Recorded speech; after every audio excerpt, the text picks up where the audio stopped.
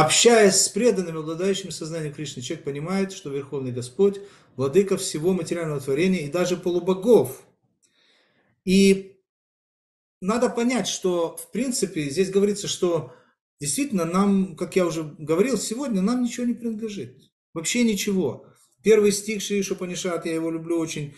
И Шавасямидам Сарвам. Все создано Богом, и все принадлежит Ему. Но мы имеем здесь какую-то свою долю.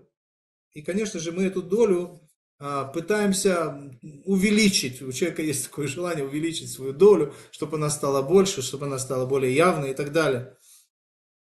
И самое главное, вот что человек делает в этой ситуации, он пытается стать кем? Он пытается стать независимым. И вот эта вот независимость, она и приводит человека в материальный мир. Именно чувство независимости и зависти – это чувство, которое приводит человека в материальный мир.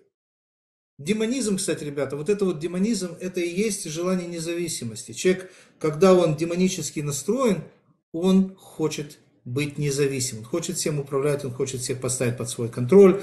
Политика туда-сюда. Что такое политика? Я этого приближу, этого к ногтю. Вот это вот политика. Независимость, вот это вот и есть демонизм.